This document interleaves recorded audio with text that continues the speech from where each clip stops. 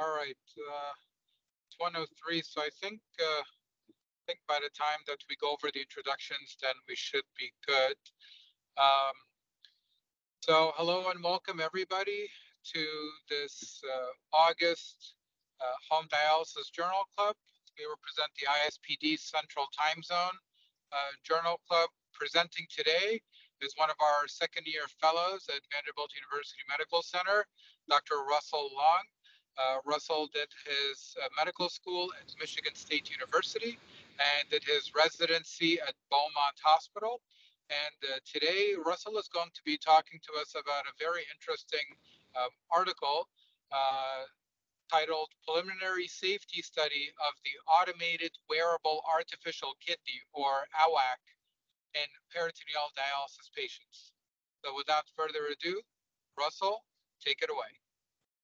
All right. Thank you for that kind introduction, Dr. Al-Shami. So like Dr. Al-Shami says, I'm Russell, one of the nephrology fellows over here at Vanderbilt. I'll be presenting on the automated wearable artificial kidney. So this is a preliminary safety study, as the title says. And besides presenting on some exciting technology, one of the reasons I chose to present on this study is actually it came out of Singapore. And for those that don't know, I'm actually from Singapore. I spent a lot of my growing years there. But besides growing up in Singapore, I really don't have any other disclosures to make. And this picture is the beautiful skyline of Singapore. If nobody's been, it's an amazing, amazing country. All right. So getting into the agenda for today, we're going to be talking a bit, just spend a few minutes just talking about the history of dialysis, the challenges of single pass models with HD today, with the kidney, and then we'll delve into the nuts and bolts of what AWAK actually is. That's how I pronounce it, Dr. I'll show you AWAK. I don't know if it's correct or not. But anyways, and then we'll get into the preliminary data of the study itself, and then have some closing remarks that the future really is now. So in the next 4 to 5 slides, I'm going to very briefly start with a bird's eye view on the history. Now, this isn't a history lesson per se, but because I think if we're going to talk about wearable, portable artificial kidney, I think it's important to acknowledge how far technology has come in the giants of nephrology that preceded it and made this really possible. As the saying goes, and as the picture illustrates, we really stand on the shoulders of giants. And before we know it, who knows? Maybe we'll be walking around with some implantable chips doing dialysis for us one day. All right, so this is a really cool table I found. We're not going to go into BC dialysis modalities, but I will say that even starting in the 1500 BCs, it's pretty interesting that hierographs depicted leeches being used to suck blood, which they noticed didn't coagulate. And then as early as 150 AD, it was formally recognized that the kidneys produced urine. As early as the 1800s, scientists did recognize that urine contained large amounts of urea, which may be toxic if not excreted. And then the first good semi-permeable membranes that was being used became developed around that time. And later in the ensuing decades, some of the major works and theories of diffusion and dialysis was developed. But it wasn't really until the 1940s that modern dialysis was first described. Dr. Kolff is considered the father of dialysis, and he constructed the first dialyzer back in the 1940s. But really, he started in the 1930s experimenting with sausage skins, orange juice cans, washing machine, and other common items to make a device that could clear blood of toxins.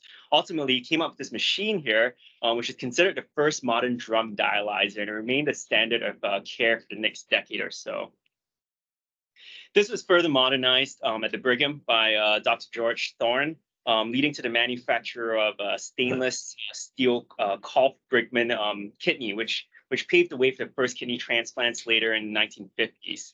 These dialyzers at that time also became instrumental in the treatment of acute renal failure in American soldiers in the Korean War. But having said that, these dialysis units that consisted of twin coils of tubing were disposable, and it wasn't really initially meant for chronic maintenance renal replacement. The idea of maintenance dialysis came about in the 1960s at the University of Washington, where Dr. Scribner and Dr. Quinton introduced the Teflon shunts. At that time, Teflon was being used around pacemaker wires because it was tolerated in tissues. So they would insert these Teflon tips into peripheral blood vessels and then join them by this metal crimp rings to silastic tubing connected to each other by this U-shaped device that you see here. This allowed blood to be shunted from the tube in the artery back to the tube in the vein, and it allowed the patient to get dialyzed without making new incisions every single time. Obviously, as you can see in the picture here, the Scribner shunt was external, so it very commonly became infected, especially in those that didn't have very good hygiene. Over time, they got rid of the metal supporting plate, and this became the new standard vascular access until in the late 1960s, when AV fistulas made the external Scribner shunts essentially obsolete.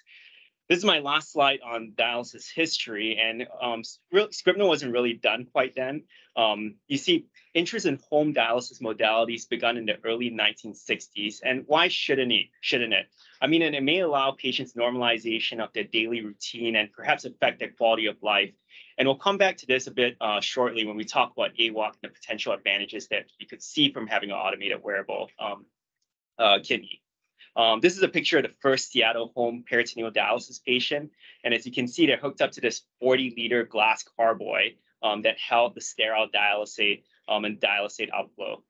Something interesting for the fellows to know, and I didn't know about this too, is that before KT over V was developed, dialysis adequacy was measured by something known as the dialysis index.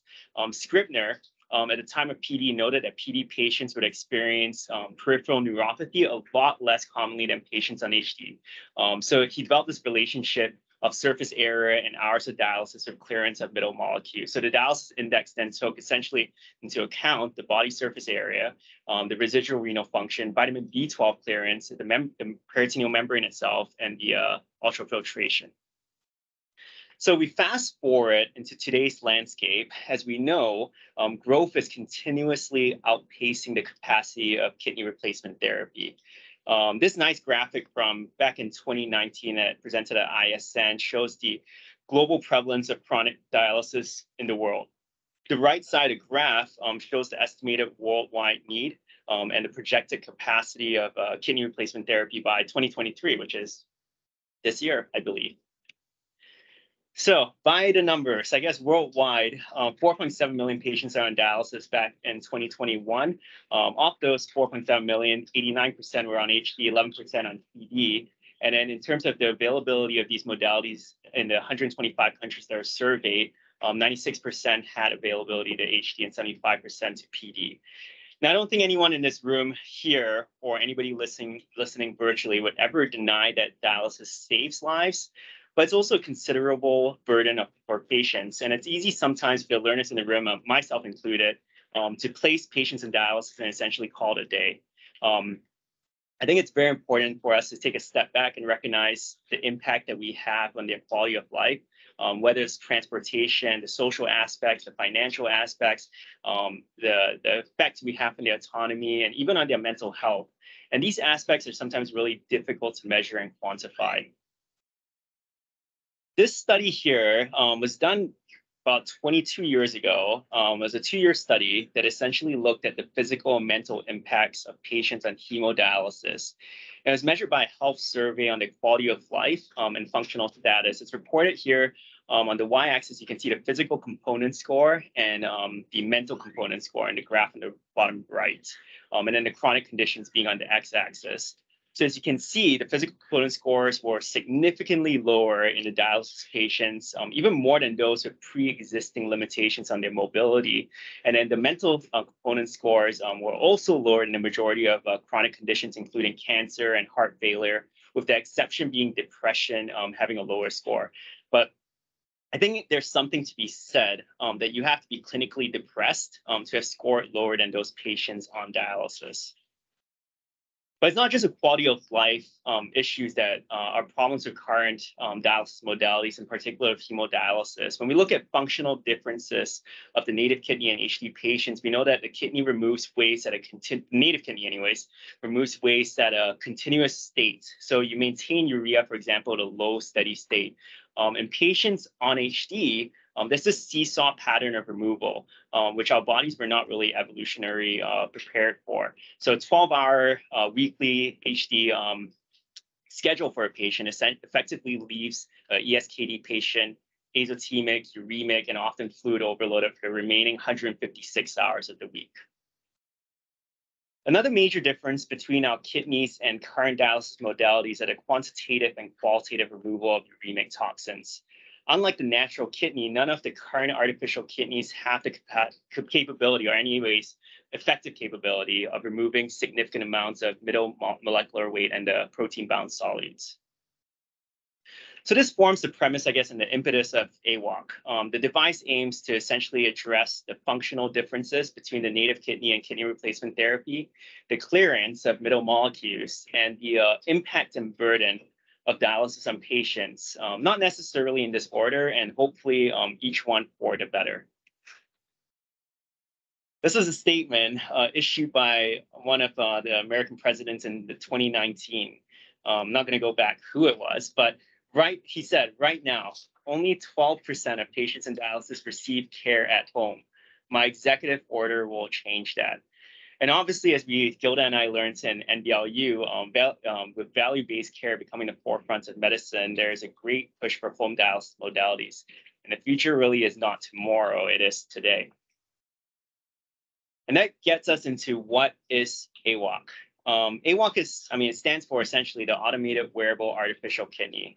It's about a 2 kilograms to 4.5 pound PD device that is sorbent-based, and we'll go over what sorbent-based is because I had no idea what it was. And it utilizes tidal PD technique for continuous 24-hour regeneration of dialysate. The device can be worn in the hip, as you can see in the picture over there. And in the next few slides, we're going to talk about how all of this works before delving to the study itself. Single pass HD, which is what this very basic model shows, is currently the most common kidney replacement therapy in America, as I have emphasized several times. A typical 4-hour HD session will use around 120 to 150 liters of dialysate. That's why we have whole water treatment rooms in dialysis units, and also why our units have been trialing 600 cc per minute dialysate flow rates for resource management. Now, obviously, someone can't really carry around 150 kilograms of dialysate around unless you're Arnold Schwarzenegger. But in order to make dialysis portable, we then need to somehow create some sort of closed loop system that continuously regenerates the small volume of dialysate. These are all the different strategies that have been proposed or are being developed currently. At least this was back in 2008, so obviously more progress has been made. But we'll be focusing on the wearable PD portion that I highlight in the green down there. I drew this myself. So this cycle here is a very basic overview schema of how AWAK regenerates dialysate. It starts off with you instill it into the patient, and then you have enzymatic hydrolysis. So basically urease catalyzed hydrolysis of urea into ammonium and bicarbonate. Ammonium, as you guys know from Amphogel and your ammonium-based deodorants, are even more toxic than urea. So there has to be a system to remove ammonium. That's where the READY, which stands for Recirculating Dialysis Sorbent System, comes in. By AWAK company words, a sorbent is essentially a material that binds another substance or compound to it by physical and or chemical reaction. So in this case, AWAK uses zachronium phosphate to bind ammonium.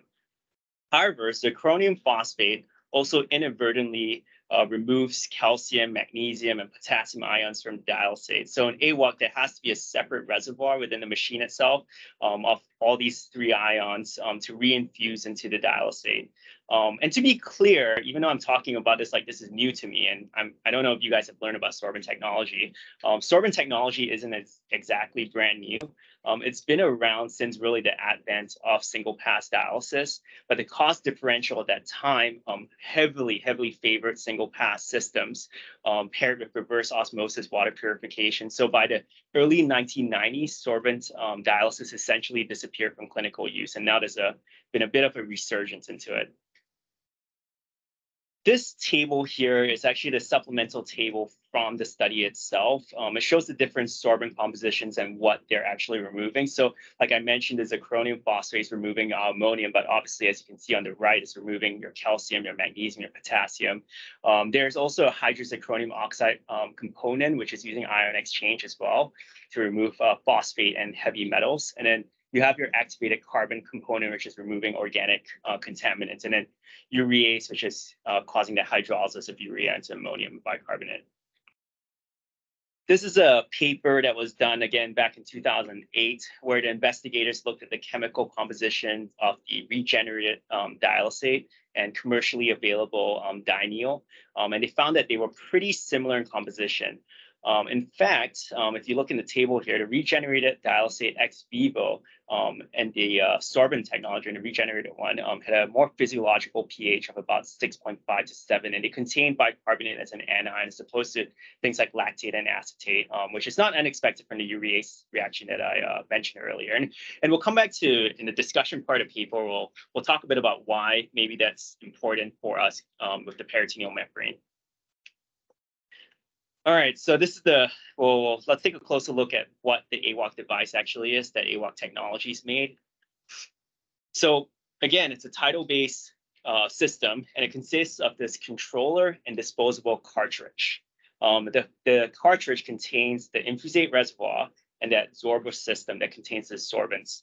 So there are 3 big phases to remember, and I'm going to repeat this later on in the study again, but essentially there's the initial fill phase, the outflow phase, and the inflow phase. So you do that initial fill on the patient, and then you connect the device to the patient. Then you prime the system with about 125 cc's of dialysate drawn from the patient. Then it goes into the outflow phase. So after priming, the therapy removes about 250 cc's of fluid from the patient, and then it goes into the storage module using a negative pressure. That's why it's called outflow. This dialysate then passes through the absorber system that contains sorbents, and then urea is hydrolyzed here with ammonia, carbon dioxide, and along with the calcium, magnesium, potassium I mentioned earlier. They all get removed through absorption and ion exchanges. And then you go into your inflow phase. So the clean dialysate then gets mixed with calcium, magnesium, and glucose from the infusate reservoir, and it returns to the patient using positive pressure. That's why, hence, inflow. And this all occurs continuously at 2 liters per hour. So one disposable cartridge, and this is important to remember for the study, but one cartridge performs about 7 hours of therapy. So in essence, if you're going at 2 liter per hour rate, you generate about 14 liters of fresh dialysate. At the very end of therapy, the patient attaches this drain bag, and then it drains all the dialysate and then disconnects from the device. And then again, this should be kind of done every 7 hours. And we'll talk about the protocol of the study itself later. This was actually a study I found from 2018 from Dr. Solani actually wrote this, I think part of her fellowship requirements. But this is a redrawn schematic from her. I won't go through the entire process again, but it's just another way of looking at it. Potential advantages and benefits of AWAK include that A, it's bloodless. It also has a high accumulative flow into and out of the peritoneum, so potentially resulting in improved clearance compared to our conventional PD. So importantly, it results in a creatinine clearance of about 30 cc's per minute, not to a normal GFR. Also, you're using smaller dwell volumes, like I mentioned, so it may reduce pain, maybe reduce hernia, also reducing cost and burden of large dialysate volumes. And then obviously, because you're using less volume, so you're going to save on the cost of it, like I mentioned, and then the need to dispose large quantities of it. And then ideally, since it is portable, it also provides dialysis on the go and perhaps can be better integrated into the patient's lifestyle. This is a table that proposed cost comparisons between sorbent dialysis and conventional HD. And based on the business model that reimbursement is headed towards value-based care and savings on overheads and costs of in-center HD, I think the astute physician these days may save more using home dialysis modalities through either CKCC or ETC models. Some challenges that are important to highlight is, number one, with all dialysis machines, whether it's HD, whether it's PD at home, as we do it currently, there's a lot of audio and visual cues that you get from it. So I guess the question that we don't have is, will this be intrusive on a patient's daily activities? For example, the patient's in a meeting and they're doing their portable dialysis and the machine just starts going off and alarming. Is that intrusive? The component replacement timing, like I mentioned, is every 7 hours that the cartridge needs to be replaced. And then the bladder reservoir, they can be replaced at longer intervals, but it requires emptying when full, obviously. And then so the patient's going to have to carry more than one battery pack for the most part. There's also a question about peritoneal membrane dysfunction. It's not necessarily unique to AWAK per se, But it's more a comparison to other portable forms, including the current artificial kidney projects right now. I will mention, like I said earlier, that there is that study that looked in 2008. There is a more physiologic pH, and there's the presence of bicarbonate in the peritoneum too. And those are known to be to improve the preservation of the function and integrity of the peritoneal membrane. And then number 4, long-term zachronium use. It's uncertain, but we have been using decades of increasing use of zachronium compounds in medical practice, and it hasn't really been associated with clear evidence for its toxicity. I will mention that old cartridges that they used to use in this sorbent technology, it used to spill leak zachronium into the peritoneum, but it hasn't been reported with the newer cartridges that they've been using in the last few years. And then number 5, continuous PD catheter use. Like I mentioned, this is continuous. You're doing it 3 therapies, 7 hours, 21 hours, essentially in a day. And AWAK can be ran through with either a double lumen catheter or 2 single lumen catheters. And the consequences of using a peritoneal catheter for essentially continuous fluid exchange is not really known at this time. So it remains to be seen how the change in connections and how the regenerated dialysate will affect the risk for peritonitis, hyperglycemia, membrane failure, and encapsulating peritoneal sclerosis compared to traditional PD. All right, I don't know if this will actually play. I don't think it will, but oh, maybe it will. So I swear I don't have any stock in AWAK, but this 2-minute is very brief, like 1.5-minute video on their website summarizes really nicely what my previous 10 slides said before we get into the paper. And I did skip ahead the first minute just to get there. I don't know if it'll play. If it doesn't, we'll skip it.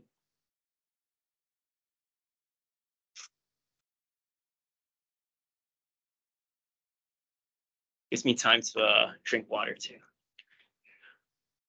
I think this part, even if it plays, we might have to cut it out of the recording because it's technically now officially advertising a product. I know we're discussing a paper. Sounds good. I didn't play it. Kind of crossing the line in a little bit. But yeah, sounds good. I didn't play it, but essentially it's just summarizing how AWAK works and everything. So if you guys have any questions about how it works throughout the presentation, just let me know and I'll give you a quick reminder here. All right, so now that we have the basics of how sorbent technology and dialysis works and the potential advantages and challenges to it, let's get into the paper itself. So this was a single-arm, single-center pilot cohort study that was done at Singapore General Hospital. It was done between 2016 to 2018. The eligible patients were between 21 and 80 years old, and they had to be on PD for more than 3 months. There's a whole host of exclusion criteria here that you can see. I highlighted the ones that I thought were important, things like peritonitis and acute infections, because obviously that can affect the transport status of your peritoneal membrane, and in psychiatric conditions, something that can be overlooked, but important also because the study wants the patient to complete the whole AWAK protocol effectively. So the primary outcome that they were measuring was serious adverse events. Like I said, this was a preliminary safety study. And then they also looked at completion of 9 full AWAK therapies per participant without any device deficiency. Secondary outcomes were measuring the efficacy of it. So achieving a KT over V over 1.7 and then comparing small middle molecule levels pre and post AWAK therapies, and then looking at other AWAK events as well. So again, 9 AWAK therapies are essentially going to be 3 days of 3 complete 7-hour therapies. The study device itself, I kind of went through it, but just as a recap, initial fill, 900 cc's, you have your priming outflow that goes through the sorbent and infusate reservoir and then the inflow phase. And at the end, attaching the drain bag and draining all the dialysate. Fill volumes were increased about 1.5 to 2 liters, depending on what their usual fill volumes were before the study in cohorts 2 and 3. And then tidal volumes effectively remain the same. And we'll talk about different cohorts, I think in the next slide or the next 2 slides. In the next slide. Anyways, this is the protocol. I kind of tried to draw a timeline of what they were doing. So they would continue their usual PD therapy and do a final fill at least 4 hours before starting the study, commencing it. And then they would go through 3 days, like I said, of 7 hours, 3 times of each cartridge. And then after the third day, they would resume their original PD prescription and continue it throughout into month 1. Every week, they'll be getting labs, weekly phone calls, and then during those 3 days of AWAK itself, they will get labs prior to, and then they'll get their dialysate samples before and the end of AWAK, and then measure their weights, their vitals, and then ask a questionnaire about like their adverse events. And then from the dialysate sample itself, because they're collecting it, they looked at endotoxin levels and also cultured the samples itself. And then the way their adverse events was measured, they used just a numerical scale out of 10 for things like abdominal pain or discomfort. And then blood pressure that were considered high was above 160/90 in 2 consecutive readings. Their way of estimating efficacy was essentially using a KTOV, and then this was the weekly KTOV was obviously extrapolated because they only did 3 days, so 21 therapies essentially. So they would multiply their average KTOV by 21, since it's 7 days of 3 therapies each day. Sample size was calculated based on achieving a weekly KTOV over 1.7, having a power of 80% and alpha 0.05. They estimated that they would need about 14 patients to reach this, but they ended up recruiting about 17 patients to account for a 20% dropout rate. They did analysis on all patients that did at least 1 AWAK therapy, and then they did a sensitivity analysis on patients who only completed all 9 AWAK therapies. So this was the recruitment flow chart. 2 patients withdrew. 1 developed a cardiac event prior to, and then 1 from personal reasons. So in total, 15 patients were included into the analysis. And then with the cohorts, I mean, numbers are really small, but the cohorts listed down below there. These were the different configurations, and essentially, effectively, you can think about it as configuration 1 was cohort 1, 2 was cohort 2, and 3 was cohort 3. In the early phases, and the reasons why they had these different cohorts is because in the early phases of the study, there was a lot of clogging of the device that was observed, and the device design had to be altered, including a change in sorbent composition, as you can see below there. They had to change also the mechanical pressures and the fill volumes to try and address these issues. Initially, they thought that it was because of all the carbon dioxide production that was happening that was causing inflow clogging. So they tried to increase the pH of the dialysate to reduce gas from prior therapies for the next cartridge. And this seemed to allow for better flows anyways. They also tried to reduce the amount of reused dialysate from the prior therapies. And for the next cartridge anyways, and it seemed to help anyways. So as you can see, the fill volumes change for cohorts 2 and 3. So like I said, between 1.5 to 2 liters based on what they were filling before. But in essence, the dwell times for all 3 cohorts were the same, and the tidal volumes were the same as well. And in cohort 2 had this additional sorbent called diatomaceous earth. I tried Googling it and tried to figure out what it was. And maybe we can talk about in the discussion if anybody listening knows what it is. But the only thing I could find was that it was a very low cost source of silica. But that was about it. These are the baseline characteristics of the participants. Again, the numbers are very, very small, so it's difficult to do comparisons across the group. Since this was conducted in Singapore, the majority of participants were Chinese. They were also mainly male, and the majority of them, as you can see, had some form of preserved renal function. So getting into the results, so the primary outcome being the adverse events that they observed in these group of patients, there wasn't any serious adverse events that were reported using AWAK. The abdominal pain was very, very commonly reported in 60%, 56% of it being during the drain phase, 33% during the inflow phase, and then only 1 patient during the dwell. And then for the majority of them, they did resolve spontaneously. There were a number of patients that also reported high blood pressures, meaning over 160/90. And, the authors postulated, and we'll talk about it a bit more later, but they postulated maybe it's because of anxiety, maybe pain, the new treatment, the new modality of being AWAK, but also maybe because of insufficient UF, which we'll talk about. The effluent endotoxin levels were below detectable limits, and the cultures effectively showed no bacterial growth. In regards to the efficacy of how AWAK therapy did, overall 15 participants did about 131 AWAK therapies, and only 95 out of 131 were valid therapies. Completion of all 9, meaning no issues, and they did every single therapy. Cohorts 1 and 2 had nothing, and then about 64% from cohort 3.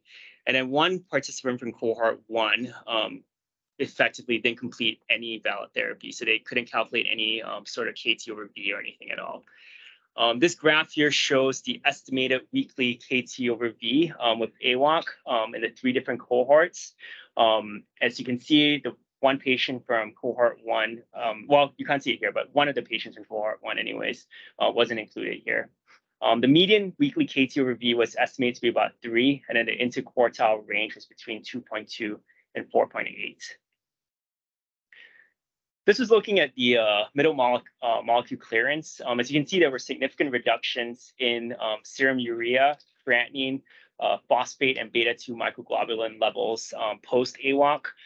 They did do sensitivity analysis of the participants who completed 9 therapies, and it showed very similar results, except that the beta-2 microglobulin was not significantly reduced with AWAK therapy. Serum electrolytes, at least, were comparable pre and post AWAK. Interestingly, I thought the bicarbonate levels wasn't higher post AWAK. But importantly, if you look at the sodium, the sodium remains similar post AWAK, since higher, as you know, dialysate sodium concentrations can be associated with hypertension and weight gain between dialysis. And higher post dialysate sodium had previously been a concern for sorbent dialysis, as sodium is added as an exchangeable ion from the adsorbent column to the dialysate. In regards to fluid balance and how ultrafiltration went in AWAK, the median UF by AWAK in the 4 anuric patients is about 39.6 cc's per hour. And then when patients, the 10 patients who had some form of residual kidney function, they actually had a net gain in fluids of about 25 cc's per hour. However, when they measured their body weights pre and post AWAK, there wasn't a very significant change in their body weights. So the takeaways that I got from the results, at least in this study, is that number 1, there's no serious side effects from AWAK. Number 2, AWAK did achieve that minimum KT over V of 1.7 and 3 therapies per day. Number 3, clearance was achieved for small middle molecules. Number 4, resorption occurred in patients with residual kidney function. And we'll talk about this in the next slide, actually. I have a slide about it. And then number 5, quite a vast majority of them had abdominal discomfort. And that's a challenge with sorbent technology. As I said, CO2 is released as a byproduct, so there has to be a degasser in the system. So the bloatedness may just be related to insufficient degassing of carbon dioxide during the therapies. Limitations of this study. So the way they estimated KT over V, they calculated it based on the concentration of urea in the final drain. So they're obviously making some assumptions. This does lead to some inaccuracy in estimating their KT over V compared to those who are on conventional PD therapy, because there's a possibility that there's some non-uniform mixing, and the actual amount of urea absorbed by the sorbent wasn't actually able to be measured accurately anyways. Number 2, there was, as I mentioned, with all the cohorts and the device configurations, there was quite a bit of device dysfunction, which resulted in protocol modification. One of the reasons when we went from the takeaway how the patient's residual kidney function had actually a net gain in fluid, one of the potential explanations is because that might have been because of a lower dextrose concentration in the regenerated dialysate. Glucose is being dosed every cycle. And since device clogging occurred during the AWAK therapies, like I said earlier, all these prolonged cycles essentially led to reduced dextrose concentration and possibly resulted in having a low dextrose concentration in the peritoneum itself, hence the net gain in fluid. And then they didn't actually measure any strict eyes, and those patients weren't required to report that. But I guess you could say that their body weights remain pretty similar pre and post AWAK therapies. And then obviously, I mean, this is a preliminary study, so sample size obviously is an issue, and the generalizability of it all, since it's a single center done in Singapore, mainly Chinese patients. This study is actually now ongoing, and they're recruiting, looking at the late feasibility of it to look more specifically at the safety and efficacy, and more specifically the efficacy of it. So it is ongoing right now in Singapore. I think they just announced it last month, I think. This table I stole from Dr. Solani again, that is kind of looking at all some of the different comparisons between AWAK and the artificial kidney project. And I think that's it actually from my side of things. I'll open it up to questions and discussions, and if anybody knows what diatomaceous earth is. Russell, so thank you very much for a great presentation. Before we delve into discussion, I want to make sure that we kind of drive the discussion in a way that is consistent and conducive, because I think that there's a lot to discuss when we're talking about this. So first, I want to focus on the medicine, right? So let's talk about from the medical side of things, electrolytes, ultrafiltration, and then afterwards, let's talk about, you know, the costs and how practical we think this is in terms of the use. You know, I'll start with you, Russell. From your perspective, right? How do you think the AWAK, performs in terms of managing patients' electrolytes and UF? And would you be interested, if you had a patient who's starting dialysis, to put them on it? Yeah, I think so like I mentioned, there were quite a bit of limitations to this study. The big one was actually the device dysfunction, and then causing that lower dextrose concentrations in the peritoneum. So whether they could actually effectively say that there wasn't any effective UF in those patients, it's hard to say, because it's hard to say, hey, if everything went well, would they have a good UF, and whether they would actually get fluid off the patients. Because obviously a lot of these patients also, like a quarter of them, had high blood pressure too. And was that because of insufficient UF? You know, I don't know if I can comment on the UF adequacy for AWAK specifically right now as it stands. In regards to the electrolyte side of things, I think based on that table, at least from what we could tell, it was pretty similar pre and post AWAK in terms of keeping things like potassium down, bicarbonate stable. It achieved pretty good clearance, at least from what they were measuring. So I think it definitely needs a larger sample size and the device actually like functioning like 24/7 for it to make a good comment on a lot of these questions.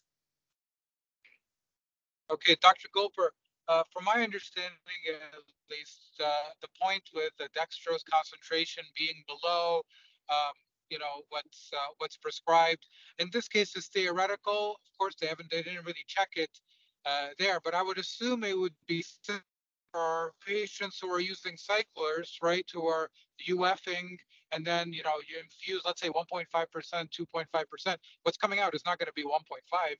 So, any comments or thoughts on that?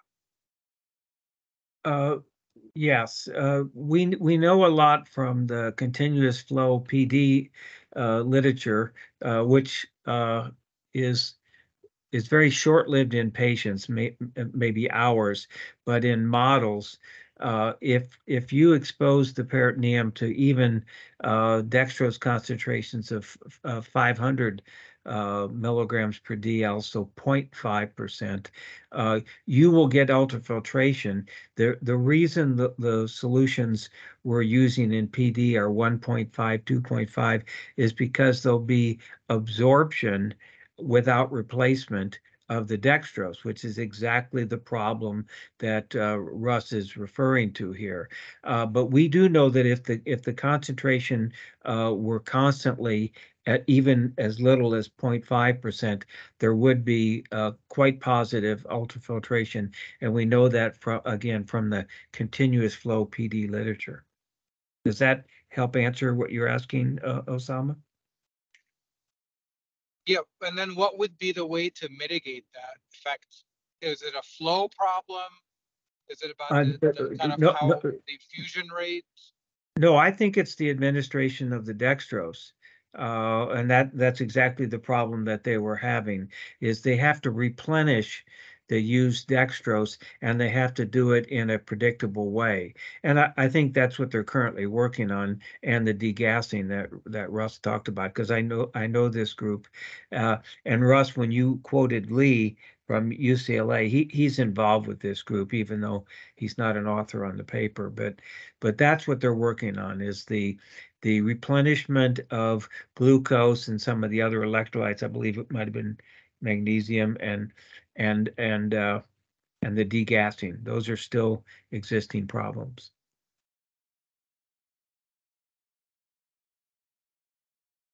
Thank you, Dr. Goldberg. And then I know that when we're discussing more biocompatible PD fluids, right?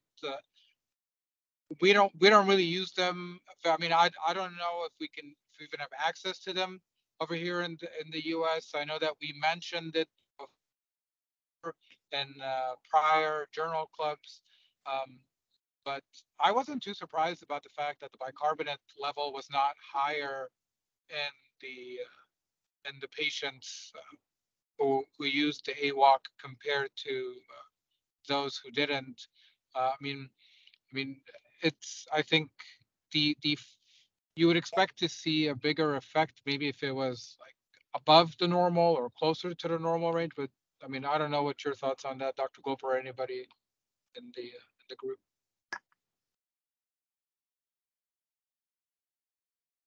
I didn't have any thoughts on that. So sorry, I don't think the bicarb is the issue.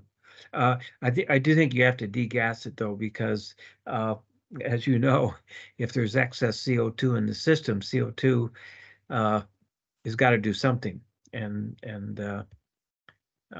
so CO2 and water, there's a mild dissociation into, as you know, bicarbonate and hydrogen ion.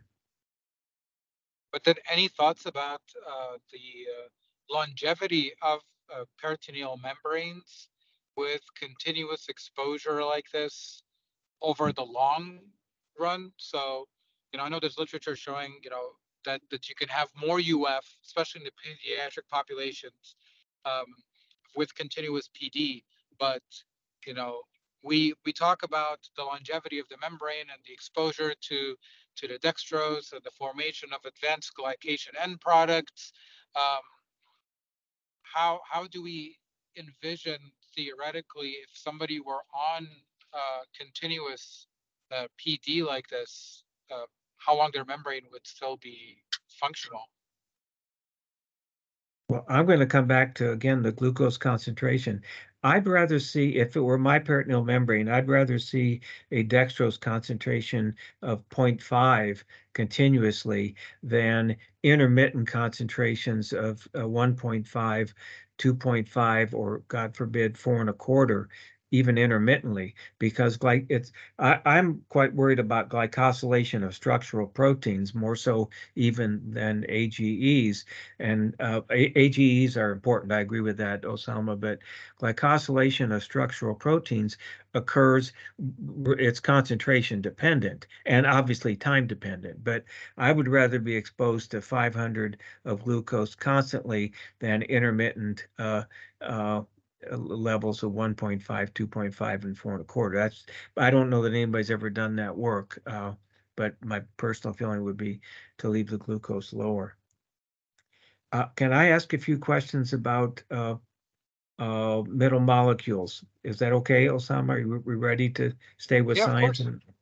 All right. So, Russell, in your introduction, you were talking about the nomenclature.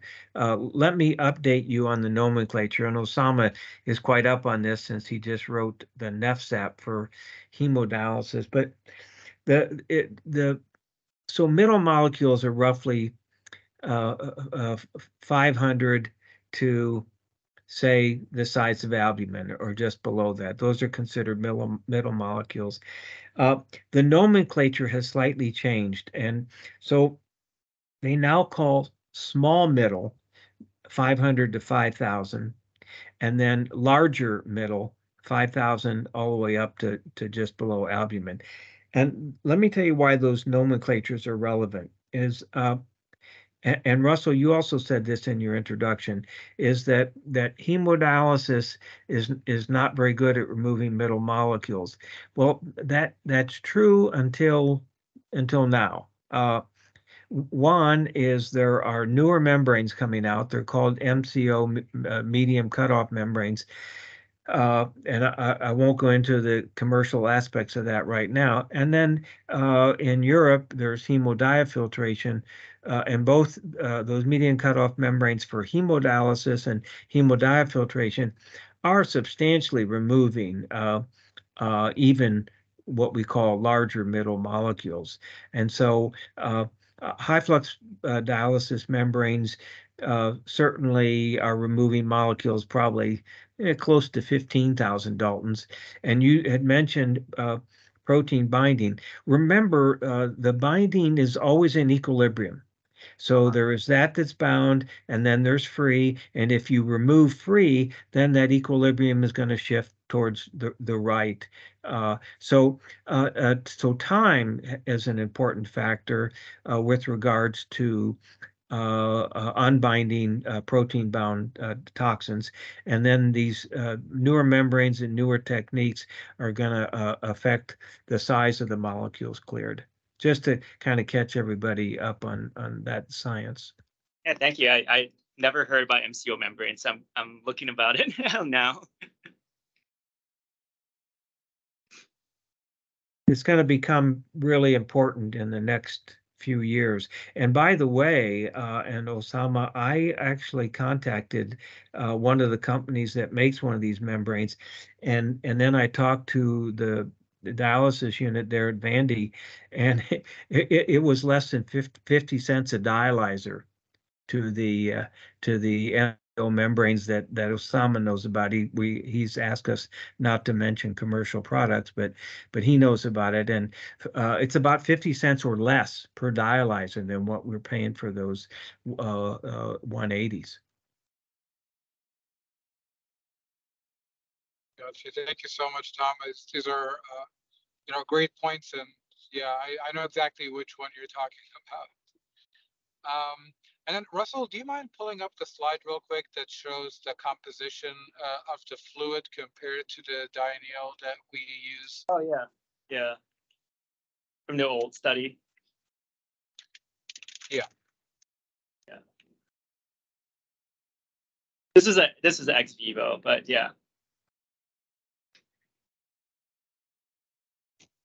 Okay. Do we know if they use the same solution, the same dialysate for everybody? So I don't know if they use this same one that's here. That's a good question. Wow, I guess I didn't pay attention to this, but look at that sodium concentration. Yeah. And so let's talk a little bit about sodium movement for just a second, okay? So help me, Russell. Do you remember from chemistry the Gibbs-Donnan effect?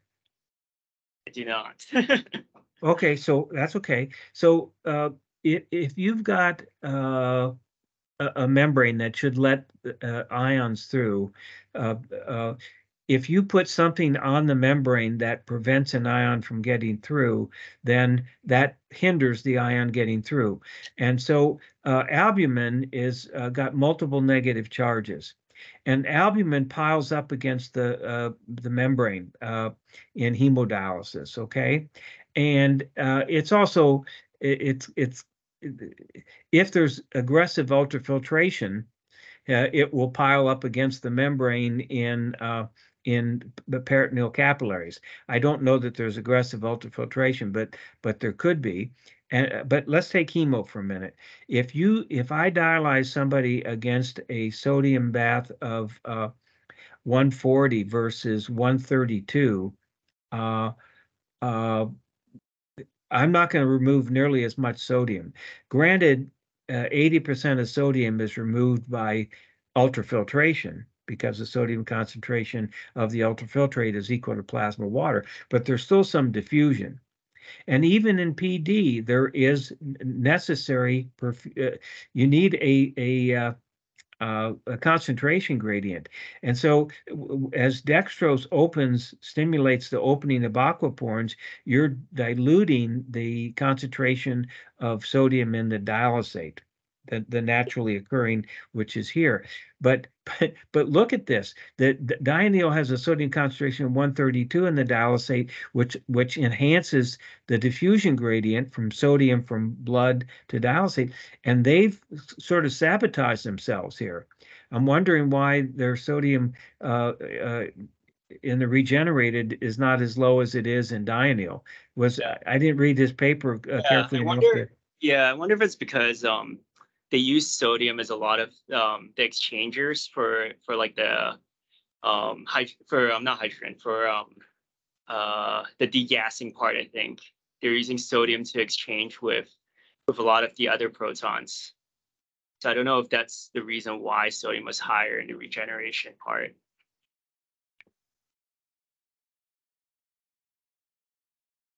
I didn't finish the Gibbs-Donnan effect. I'm going to finish it. It's important in hemo. This not in PD, but in hemo, you guys understand that you're piling up albumin against on the blood side, right up against the membrane, and those charges of albumin retard sodium coming through that membrane. Mm-hmm. Okay, and you guys should understand that and that retardation of it balances out pretty much equal to the plasma water sodium concentration is about 155, whereas your whole blood or your plasma is measuring 140. That's because plasma is 7% protein. But just coming back to the chemistry, that Gibbs-Donnan effect pretty much wipes out that difference between plasma water sodium and plasma sodium concentration.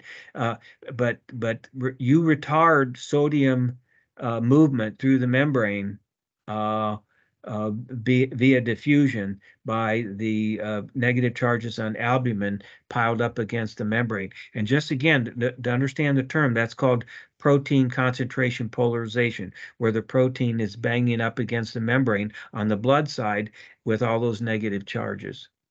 And by the way, that's the same thing true for the movement of other ions. Calcium is retarded because it's positive, and bicarbonate is actually extruded because of the negative charges.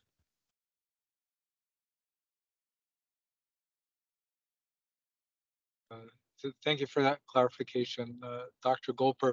Now, could this most likely then have contributed to the ultrafiltration changes that we saw? This potentially, I mean, we know that PD patients tend to be at times are kind of on the lower serum sodium concentration, and could they have potentially been sodium loading these patients?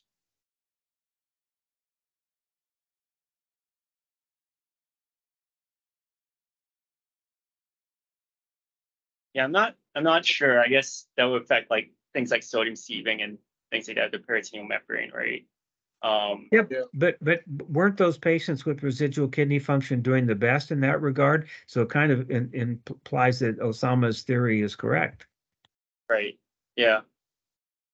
Because then one would assume. I mean, did they comment on what their fluid intake was during that time? Because what if they didn't have any? Thirsty? Yeah, that was a big issue. Yeah, I think they're planning to address that in the late feasibility study, but this study they didn't have any strict I's and O's or anything, so we don't know how much fluid they took in or anything. Yeah. And because if I were going to repeat this, go ahead. I was going to say, if I'm going to repeat the studies, I would do time studies, and I would do the same patient a day using this and then a day without, and control food intake, and Yeah. that's how I would look at urea. Because on a day-to-day basis, unless you change your diet or change your catabolic state, your urea generation is going to be the same. And I agree with you, Russ. This is measuring urea in the effluent is a mess. They're not going to succeed with that. The only way they're going to look at it is total body urea before and after the treatment, and they'll have to compare it to a non-treatment, no PD, no nothing, same diet, same level of fasting if they're fasting, and look at urea generation on the day they don't apply this, and then when they do apply this, and then go from the difference in the urea levels. That is how you'd have to, just by the process of elimination, determine urea removal by this device. Yeah. I didn't look into what they're doing for the late feasibility study, but I wonder if that's what they're planning to do too. I'll have to look at the protocol for it. So sorry, so I know we're kind of running low on time, but shifting gears real quick to the practical side of things. So when it says that it's that the patient gets about what, 2 liters, you said, of dialysate per, Yeah. what was the rate again? 2 liters per hour continuously. 2 liters per hour continuously. So I'm assuming that the rate at which it's going in, right, let's say like, per minute, right, would be 2,000 divided by 60, and that's constant then throughout? Yeah, that would be the assumption if there's no device dysfunction. Yeah. Yeah. Yeah, because then I wonder like then what happens if there's device dysfunction? Does it make it up?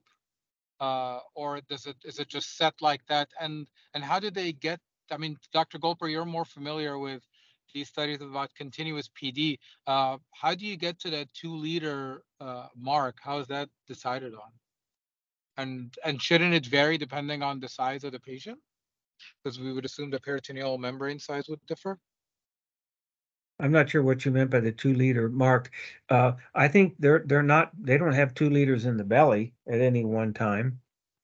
No. What I'm saying is why would you pick 2 liters per hour as the amount of fluid that you're putting in the membrane? Like, how do you decide, or how does one decide on the amount that goes into the membrane when you're prescribing continuous PD? Is that just the standard, or does this veer away from prior well, I don't know about standard, Osama. There are models. There are models that are suggesting 40 to 50 liters a day, and so if you divide that out, that comes out that's pretty close to the same. They may have used those models. I don't know. But by the way, if anybody wants those models, just send me an email and I'll send the models to you. There are at least 2 or 3 papers on it, some quite recent.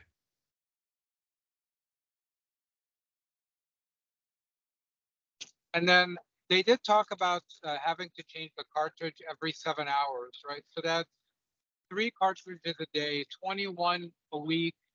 Sorry, it's raining over here. That's why I hear this. But it's 21 a week, which means in a month, right, you're using 84 cartridges.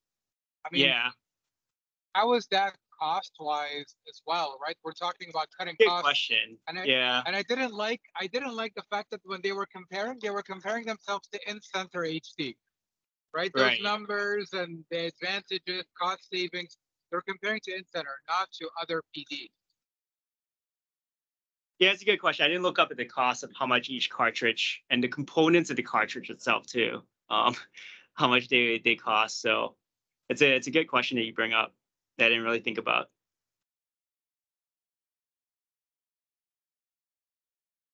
Dr. Golper, any thoughts on that? That's going to be very frustrating to everybody, and it's the same thing true with the AWAK.